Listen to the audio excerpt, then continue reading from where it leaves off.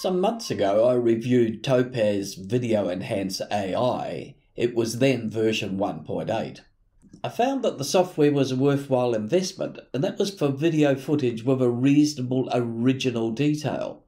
But I was somewhat disappointed about the results for low-res, standard definition DV camera footage. And I must say the fault does not all lie with Topaz, as the footage I used was very blurry and extremely low quality. It was clear that the footage just didn't have enough original detail for the Topaz software to make any sense of it. Topaz has released a new version of their Video Enhance software, and that's 2.2, and I wanted to see if there's any obvious and perceivable increase in quality for that low-res DV camera footage that we used. In this video, I'll compare the previous 1.8 results with the newly released 2.2 version. I'll also look at the new features of the updated version, particularly the compare option and the new settings for compressed, blurry and noisy original footage. I tried that older version of Topaz again, and these are the results that can be compared with the new 2.2 version using the same footage. These are the settings for Topaz 1.8, and if we look here, these are the options, and we're going to use the LQ model, and we'll set the format to ProRes.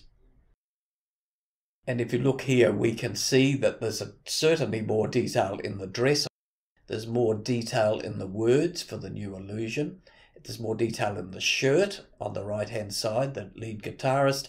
Definitely more detail on the areas underneath that are darker. So let's just stop that for the moment, and we'll change the input, and we'll change it to high definition. The left-hand panel indicates what we're seeing from the original piece of footage, and there it is reproduced in a preview on the right.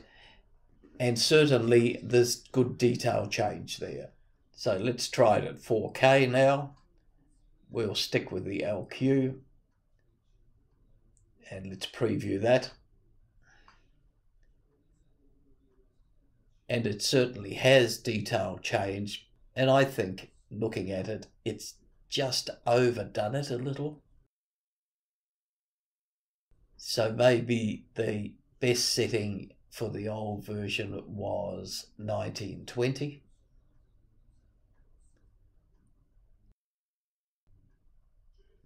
And I feel more comfortable with that. Now let's compare that with the new version 2.2. But first I'm going to run through some of the new features, particularly the ability to compare a number of different settings. And this is a really nice feature that gives free frames and short previews of the different settings all in one screen. Because of the new features though, the interface is almost like using a completely different piece of software. So 1.8 users will need to reorientate themselves. Let's run through the new interface. You select the AI model at the top right of the screen.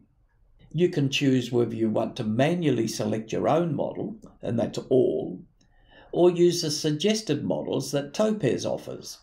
When you use the suggested options, you can then pick the type of footage so that Topaz can narrow down its suggestions. And for this exercise with the DV camera footage, I'll use low quality video and progressive video, as the file I'm using has already been converted from interlaced. The next selection is the video artifact type. I'll try different options here so you can see how the results compare. But for now, let's select blurry, and below you can see Topaz has recommended several different models. This is where the big change comes to the fore. Press the compare button and you'll see different models in a 4-up view as free frames. You can zoom into those views by scrolling on your mouse. And you can change the one outlined in blue by selecting the different models. And note, compare is only available for suggested models. If you'd selected the all models, the compare option's not there. Next down are the size options, and currently it's set to SD, which is the format of my original DV camera footage. If you change that to a different format, let's say 16 by 9, you'll see a selection box in the original and the wide format in the suggested views. And that's if crop to frame option is selected. The next is grain. Whether you want some natural grain added to your image. And for this exercise, I've turned grain off, as I'm trying to remove as much grain as possible. The next choice is the output options. And new here is the choice of ProRes 422, as well as the previous H.264 and single frame options. Let's now find a setting to compare with the results from the Topaz 1.8 version. I'll select the blurry model and compare. I'll select 4K and then the ProRes HQ output. And for the preview, I'll choose to render 200 frames so we can see the difference over a reasonable amount of footage. Now press preview.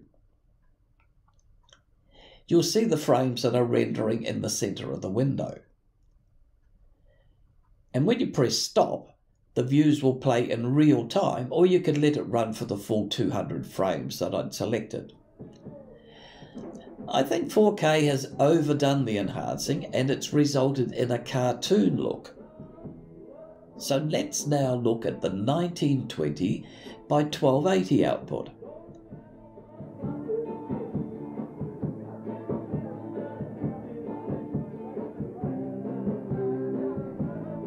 And I think this is too much overdone as well. You can change the view for comparison by selecting the preview menu. I'll use split screen for now. So finally, the 1280 by 720 output.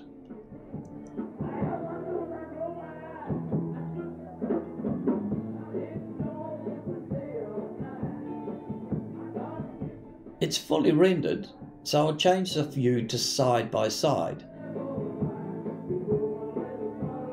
And this is certainly better.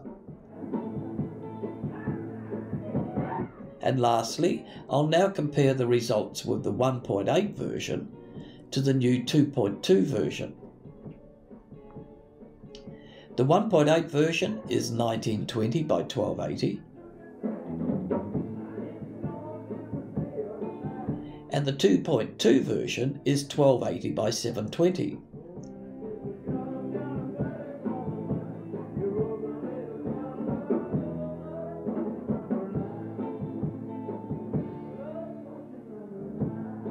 I'm sure from what I see here, the new version has done a better job with that old blurry DV camera footage. So that's it. And I have to say, I really like the new comparison option, and particularly for the enhancement of old SD footage, the new suggested models are a real benefit, as are the options for blurry, noise, and high compression.